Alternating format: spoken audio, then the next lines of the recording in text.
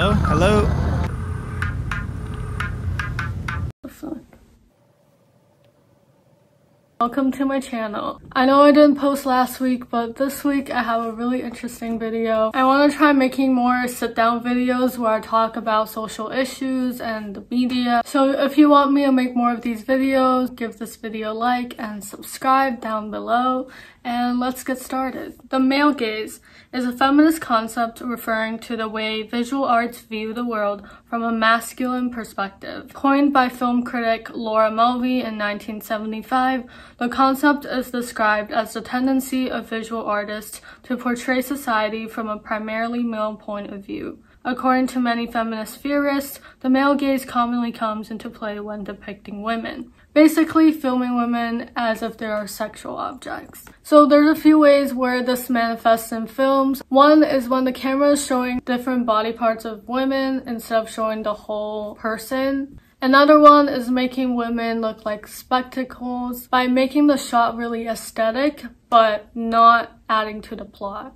A lot of time the music will also pause and create a dramatic effect. The third one is when women become too powerful in films. They are fetishized so that it will become more reassuring and less threatening for the male protagonist. And this you can see in movies that feature female heroes. This idea of the male gaze was popularized by 𝖍𝖊𝖈𝍍's essay called The Visual Pleasure in Narrative Cinema. By the way, if I'm looking down, I'm looking at my notes. The male gaze was so influential that not only was it just a film critique, it is now a feminist theory. So one huge idea that was brought up was scopophilia. Did I say that right?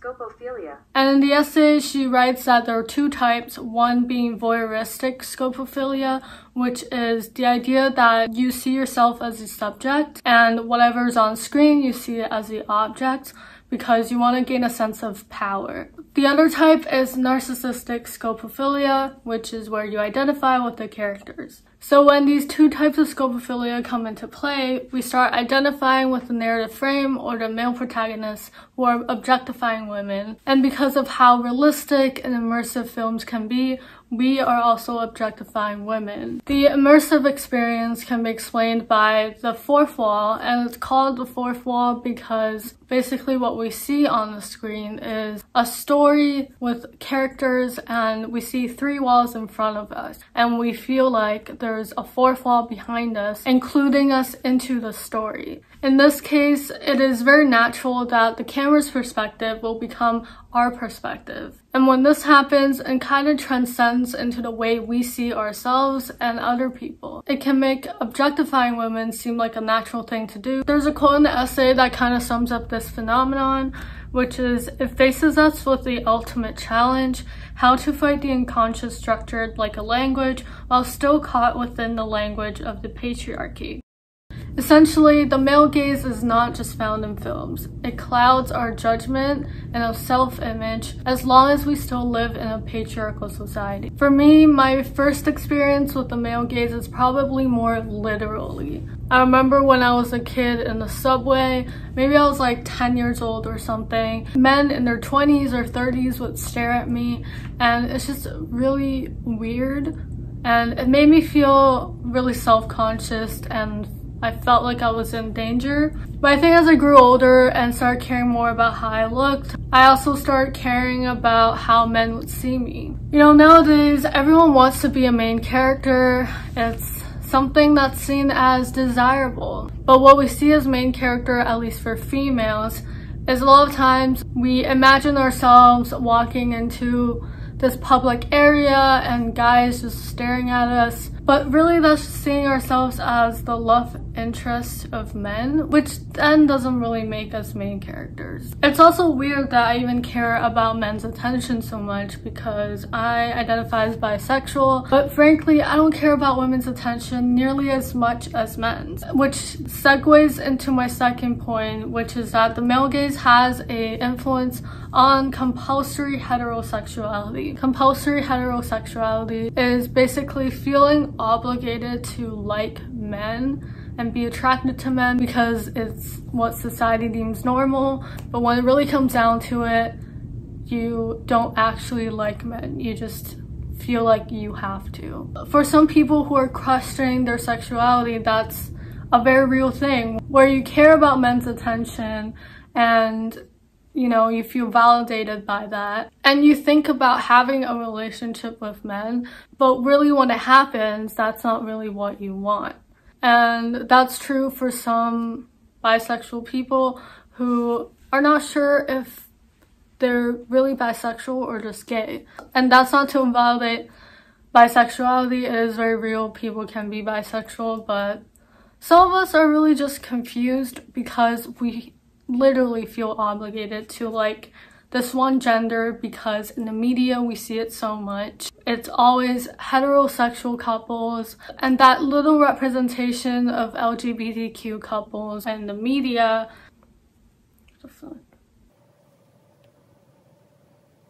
They're either performative or over-sexualized. Like if you think about films, a lot of times when you see, for example, girls kissing girls, it'll be from the male gaze, as if they're just doing it for the attention. If it's not over-sexualization, it would be performative bisexuality or homosexuality, which is just very uncomfortable to watch. But celebrities do that for publicity. Some celebrities have even come out saying that they were just saying they were bisexual to get attention. And that's just wrong, because what you're doing is you're invalidating people who genuinely have this sexuality just for the pleasure of men. And for me, because I didn't see this representation in the media, I just kept denying it until funny story kind of is that I figured out I was bisexual, or I came to terms with it when I saw a scholarship for LGBTQ plus people. And I was like, I'm not gonna apply for that even though I really need the money. And then my second thought was like, but am I though? And I kind of just went into this whole circle of, am I bisexual or am I not? And yeah, it took me years and years to figure it out because I had internalized this male gaze and was afraid that I was no longer normal and guys wouldn't like me because I like other genders. Doesn't really make any sense, but this male gaze in my head was just clouding my self-image. I also really lacked confidence, especially in high school. I looked like this in high school. I had long hair, didn't wear any makeup, and I wore teeny tiny tops. Yes, I would admit, at one point I was one of those pick-me girls. So pick me. Choose me. Love me. I had a superiority complex in terms of how I looked, thinking that I'm conventionally attractive because I look feminine, so that I would get guys' attention. I wouldn't say I was attention seeking, but I just didn't have the confidence to figure out my gender identity and how I wanted to dress. I thought looking natural with no makeup was such a flex, but really I just didn't know how to put on makeup and I didn't have the confidence to wear whatever I wanted. And I mean, it worked. Probably in high school I got more male attention than I do now because I had long hair, I looked like any other girl, and that made me feel normal. I felt validated, even though again I shouldn't care so much. Along with the male gaze, I also had internalized misogyny, thinking that guys are cooler than girls. I would feel more comfortable hanging out with guys at one point just because they're guys.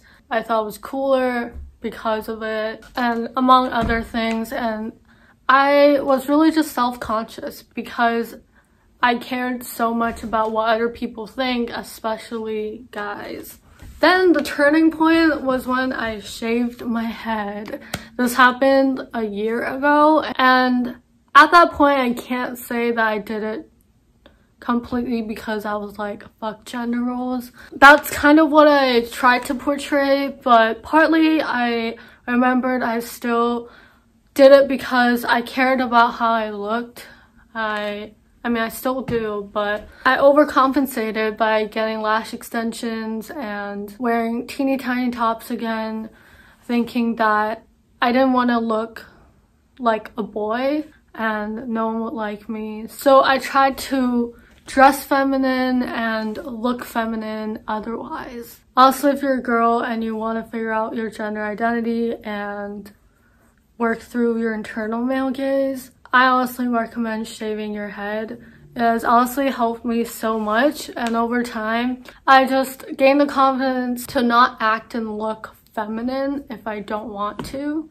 Once I was aware of this internal male gaze, I just started working through it and stopped caring so much. And now I would say I dress pretty gender neutral. You know, I put on makeup, but like my eyeliner, for example, it's pretty straight, so it looks gender neutral. I just wear whatever I feel like that day. I don't really feel comfortable labeling my gender identity, but it has just like, it's so much more liberating to just act and wear whatever the fuck you want without having to listen to this inner voice in your head about what other people think, because it shouldn't matter so much.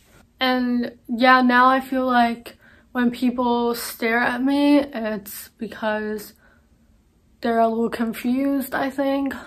And I probably don't get as much male attention, also because it's COVID-19, I don't go out, but it's so much more fun not caring about the normal gender roles that we're supposed to fit into and just figure out what you genuinely want. So all I'm saying is, now that you've watched this video and you know about the male gaze, how it's presented in films, and how it influences your self-perception, you can now work through it.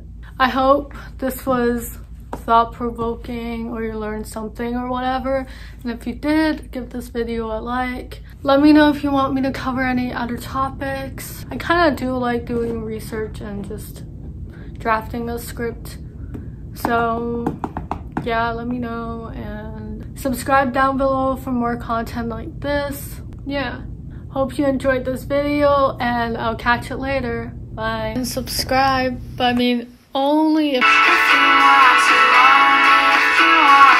to, because